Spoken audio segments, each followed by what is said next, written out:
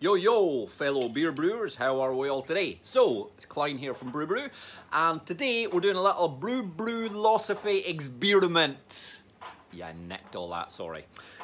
So, you've probably seen one of my videos recently regarding the Whirlpool attachment for the BrewZilla or Robobrew, whatever you want to call it. And there was a comment on that video asking they'd be interested to see the difference between the Whirlpool attachment, that's that bad boy, and just the normal recirculation arm, that bad boy. So I thought, I'm gonna do it. I've got an afternoon free, so what I'm doing is, in the background here, we've got the Robobrew coming up to temperature, so I'm gonna bring it up to 101 degrees. So normally I would bring my beer up to about 102, but I'm gonna bring it up to 101.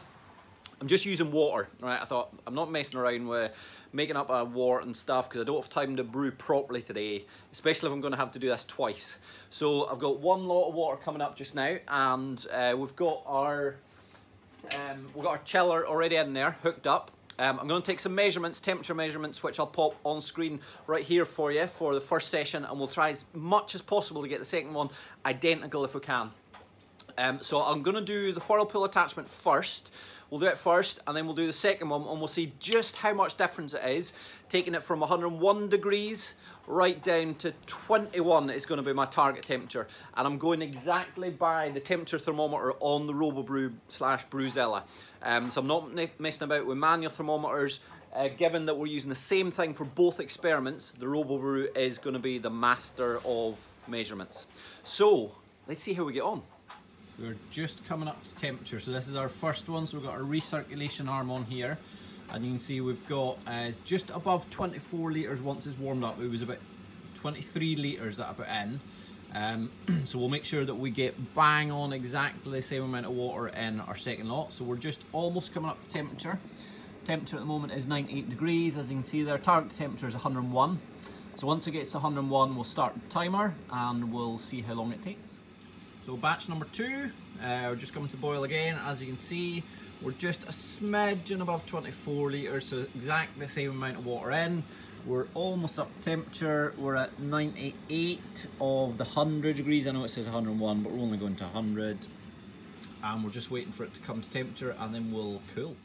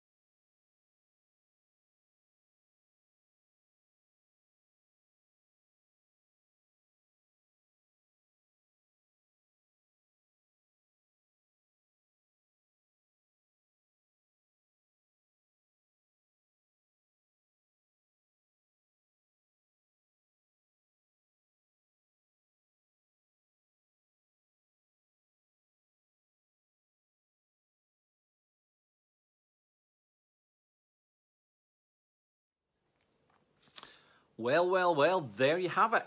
So, the Whirlpool attachment, in terms of chilling at least, no difference. I mean, you're talking 1 or 2 seconds, and given, you know, we're not in lab conditions here, far from it, as you've noticed from my little mishaps, but those mishaps were not enough to make any difference between those 2 experiments. The conditions were exactly the same, water temperatures, air temperatures done the same day, right back to back. Our cooler was empty water when we started it. Temperature of the vessel, everything was exactly the same. And to get like within a couple of seconds of one another, no difference at all. Will I carry on using the Whirlpool attachment? Yes, because I paid money for it. However, if you're watching this thinking, I wonder, is it worth it? Probably not, unless you're going to use that Whirlpool attachment for something else, i.e. like, you know, for hopping at the end, different kettle of fish. But if you're buying it thinking, wow, it's going to speed up my kind of time to get that down to pitching temperature, wouldn't bother. Don't waste your money. The good old recirculation arm that comes with it is doing exactly the same job. It's obviously just churning up the water inside the vessel enough that it's just cooling it down just as effectively. So, can't argue with it. First experiment, and the myth about the Whirlpool attachment being quicker is busted.